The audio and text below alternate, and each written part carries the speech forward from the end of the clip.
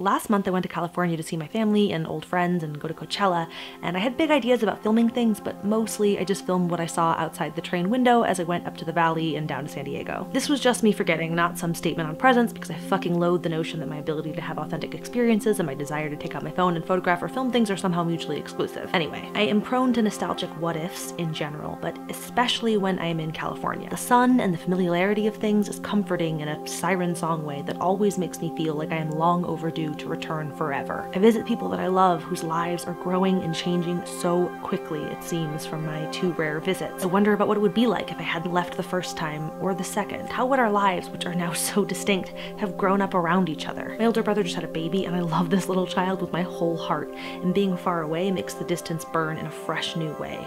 It's an unavoidable fact that I will miss so much of this little girl's life. Of course, I recognize that if I were to run back right now, all I would be doing is creating a new haunted place, a new place that I'd visit every so often and wonder about how things might have been.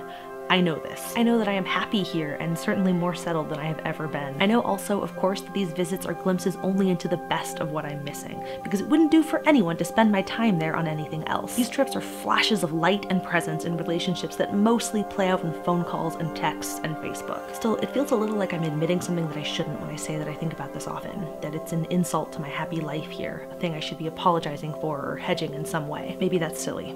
I'm not sure. Mostly, though, I'm grateful for these opportunities to still be present in the lives of all these people that I love so much. As much as I felt like I was drifting and rootless until fairly recently when I decided to stick around somewhere for a while, that's not entirely true, because people offer a kind of rootedness, and I am deeply grateful to the wonderful people that kept me tethered somewhere. People whose very presence is truly a burst of sunshine in human form. Flashes of light that I am always eager to be in the presence of.